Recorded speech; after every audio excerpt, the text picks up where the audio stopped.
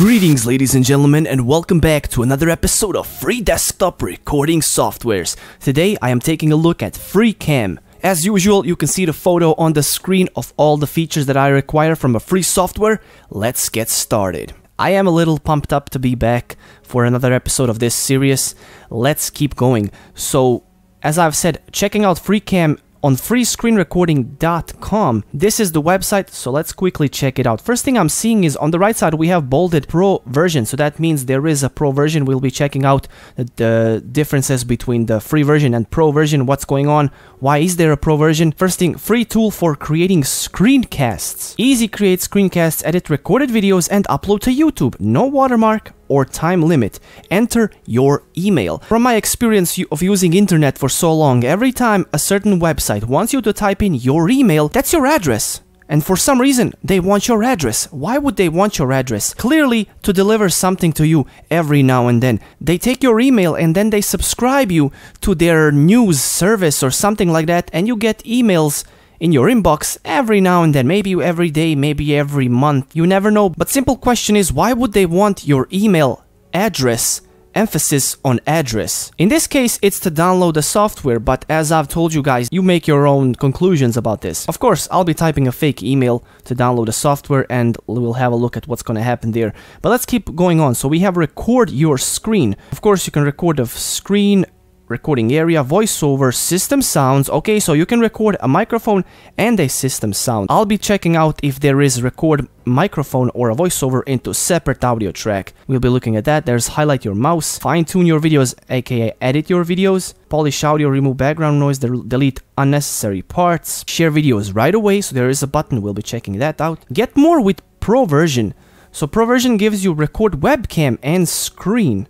I guess that feature you get both at the same time. Add annotations and hotkey hints and export to MP4. So we can't export to MP4, but we can export to YouTube straight away and then we can download. Okay, we'll be taking a look at that. We can save the screencasts as WMV of a quality of 720p. And of course at the bottom there is download FreeCam and you can type in your email. What I am noticing, however, at the bottom it says that this software exists from 2001 to 2020. So for 19 years, it's either the software or the company exists. Here's the thing, however, I never heard about this company or this particular software since maybe a few months ago. That's about it. I have been looking for free desktop recording programs for a long time, ever since 2010 or something like that, when I started making videos. Never heard about it. So I've been following up, and this raised some alarms.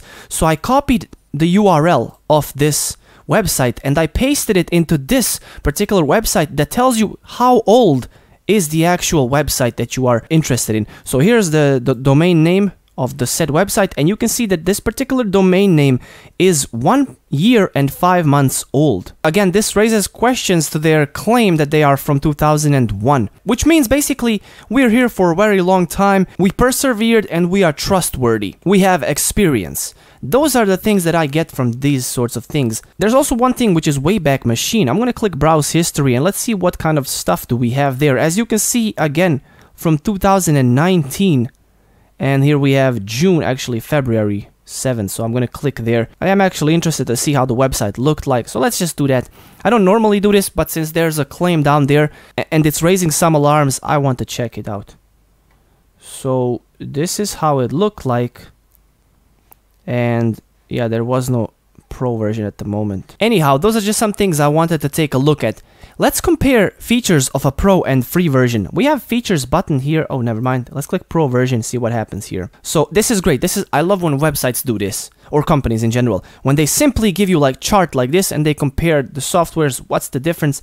So let's have a look at this. Immediately I am noticing something on this website. So first things first, over here it says that we can record a quality of 720p, but right here we have FreeCam recording quality 760p. Either that's a typo that's been up there for 19 years, or anyhow, let's see what we have. All of these are checked. Let's see what we don't have. So video format, WMV, Pro version is MP4. Recording quality, I mean, it shouldn't be quality, it should be the frame size. The quality is something else. There's a difference between the size and the girth. Okay, I won't make jokes like that. I'll understand if you unsubscribe at this point. Anyhow, the Pro version gives you only 1080p, which nowadays seems pretty outdated, but for us, it's still enough for a free program. Again, but this is Pro version we're mentioning here. Anyhow, let's keep moving on. Multi-track, timeline, this is editing software stuff. Record a separate voiceover, webcam, record screen and webcam at the same time, annotations, add video from computer, insert music. So this is basically editing software stuff. Holy mother of Jesus, $227 per year. So upon filling up my email, it takes me to thanks for download. I wonder what's gonna happen if I open a new page. Simply open that up. Yeah, it still takes me to thanks for downloading. So if you guys want to download this software without putting your email in, simply skip to this particular link. Let's take a look at the recording process. Once you open up the program, you can click New Recording, select the frame size. For example, I'll go with the 720p right here, widescreen, and then all you gotta do is click Record. There is a countdown, and that's about it. The recording starts. When you are done, you can either click the done or press escape button on your keyboard. The recording stops. Now you are put into final screen to say so. You have a couple of options. Record a new recording, edit the particular recording that you have, or save it as a video and even upload to YouTube. So if I click save it as a video, I can give it a name and save it. Now let's have a look at the features. The program has 3 different windows: the start, the recorder, and the finish. So this is the start window. It has a couple of buttons. Like for example, you have new recording, open project, all these buttons, but these buttons are also visible up here and also right here as well. If I click new recording, the recorder opens. We have record button, there's a microphone button or the mute. You can also mute the microphone. You have the frame size, which you can choose here. You can also select the application, the area, or the full screen. We have the settings button, which opens up the settings with a couple of options like shortcuts, audio recording, and also advanced with 5 extra options. One interesting thing is mouse indication. Also, once the recording starts, you have a pause button, and also you have this button which deletes the current recording and starts it over. And also there is a done button. And this is a final screen to say so. Again, you have 3 places with pretty similar buttons. New recording, open up little editor, save a video, or upload it to YouTube. I'm gonna open up the editor really quick to show you what the editor has. So a couple of buttons up here. We have delete. For example, if I select a particular portion, I can delete it, I can silence it or trim it.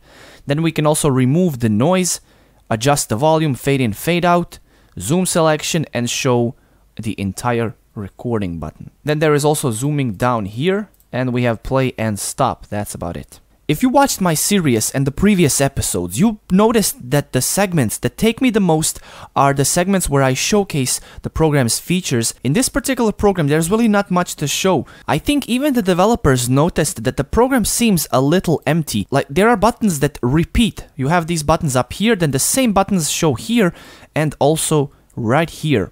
And when it comes to my impressions a little bit more, I think the program is fairly simple and fairly easy to use. It has very basic features that probably can get you by if you play it right. The program does, however, record a video at a 24 frames per second. You see that the frame rate is actually 24 frames per second. For a desktop recording, if you're just going to record a desktop tutorials, it's just fine. Even that frame rate will get you by. So the next question that comes to mind is, does it have luxury features and what are they? In my opinion, I think there are about 2 or 3. So first we have options. Open new windows inside recording area. So this is my current recording area, and if I was to record and I opened up a new window, it would pop in. Then we also have mouse indication. One nice feature also with the editor itself is remove noise. The way it works is you first sample the noise and then you can remove all the noise. Very useful thingy to have a clear recording. Taking a look at this video sample inside the video editor, we can see there is only 1 audio track and 1 video track. And I just want to see how that looks like. I hope you don't mind that I have a different wallpaper in the background. After checking the recording itself, for me personally, what I'm noticing that the mouse cursor clicks themselves do feel a little sluggish looking at it on the video. That could possibly be due to 24 frames per second recording. Other than that, I don't notice anything unusual. The recorder, in fact, does record 1080p just fine, even though the website says there is a 720p limitation. So the bad things I ran into are, I think that developers clearly noticed that the program looks fairly empty. That's why they included these buttons on multiple places. Same buttons, same places. Look at this, open project. Here they called it browse, which clearly shows, yeah, we are aware of it. Look at this, browse. Here's the same button, and then the same button. For some reason, the program is split into the parts or segments. The starting area, the recorder, and then the finishing touches, edits, whatnot. Again, it feels like they are trying to make it seem like there's more to this program when there really isn't. It's very bland and very simple. On their website, they clearly state that you do have a limitation of 720p, and it sort of shows here, but however, if you go to full screen, you can easily select 1080p area, for example. Going into the settings, there is nothing that lets you configure the quality of the video recording itself or change the frame rate or anything like that. I don't think I was even able to see the actual frame rate capabilities of the program on the website itself, let alone see them in this program. If there is an audio recording section and you have clearly noticed that you can record microphone and also the system sounds, why not include record microphone into a separate audio track? There is a button setup microphone, which I don't really know what it does. Makes you read a particular line and that's about it. Somehow the microphone is magically set up now. I'm not even sure if this setup is from the Windows itself, because once I do click it, there's nothing down here that opens up, no new tabs or anything. As you can see, if I do open up a microphone setup wizard from the Windows itself, it does clearly show down here there is a new button. See that? That's there, right there, on the taskbar itself. Once you click delete and start over the recording and you confirm, it doesn't actually start the recording over. You have to click the record once again. Once you are inside the editor and you do make some changes, there is no undo button. You actually have to include it into quick access toolbar by customizing it, but natively there's no undo button here. This is the preview window once you finish the recording. If you actually press the X, you would expect for the preview window to close and take you back either to a home page or maybe even a recorder, but if you do click it, it closes the program fully. Good things I ran into is actually with the editor itself. There is a remove noise button which helps a lot. This is something that you would usually have to do with a program called Audacity. You take your audio recording into the Audacity, you clean it from any noise, and then you put it back into your video. But to have this immediately built in here, and it's actually the same function, this is how it works for Audacity as well. Noise sample and then remove the actual noise. And overall, the simplicity of the program, as much as it is really empty and bland, and that can be a really bad side, still, for somebody who does not know how to use these, that you could easily have this for your parents or for somebody like that who is not really tech savvy. Very simple. Look, just click the new recording, click the red button, and that's about it. The program actually has a countdown that lets you prepare. This is a really nice feature. You can also mute your microphone on the spot, just like that. You click there and you mute it. So guys, here I am. Hold on. So here I am in the 30-second recording process. I'm just actually going to click a couple of times so we can see how that looks like. I'm recording a 30-second sample video, and I just want to see how that looks like. I hope you don't mind that I have a different wallpaper in the background as opposed to the other one. I wanted to switch it up a little bit, you know, just a little bit, you know, stuff. But yeah, that's about it.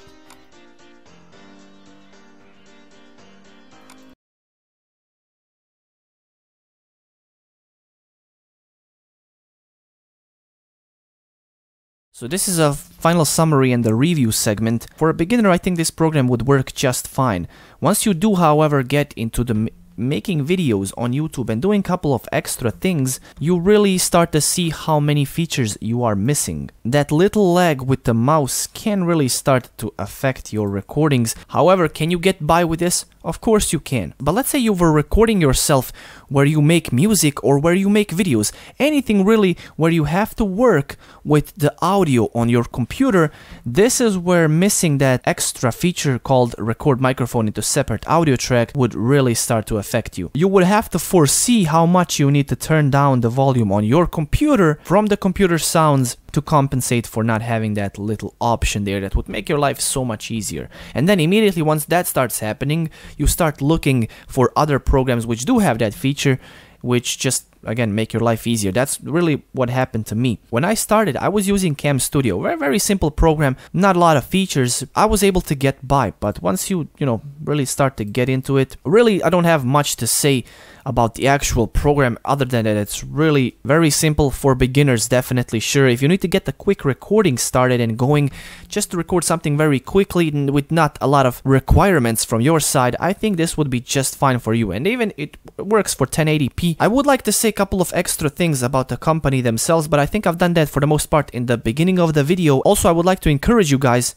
to check out the spreadsheet that I have going on. There is a link in the description and the comments below, which you can click and actually see a little more extra things that I wanted to include, and also you can see the rating that I give to this particular program. Of course, you guys are free to comment on this particular program in the comment section below and share what you think of it. Really not much to say about it. This has been my review. Thank you so much for tuning into it. Again, do check out the spreadsheet for more additional information. Links are in the comments and in the description below the video. I do want to give a little announcement that slowly I will be starting to look into free game recording softwares. That's a separate series on its own. That's really a big part of this review segment that I have going on my channel. After free softwares are finished, I will start to dig into paid softwares as well, and I'll make a couple of top lists about these things, so do check out those on my channel as they come and go. So that's about it from me. Thank you so much for tuning in. I will catch you in future videos. Stay awesome, and subscribe, definitely. And that's it, I'm out. Always do it on my own, so I gotta get through it. And the only thing I know is to love what I'm doing. Never give up, never slow, till I finally prove it. Never listen to the no's, I just wanna keep moving. Keep my head up when I act, head up, that's a fact. Never looking back.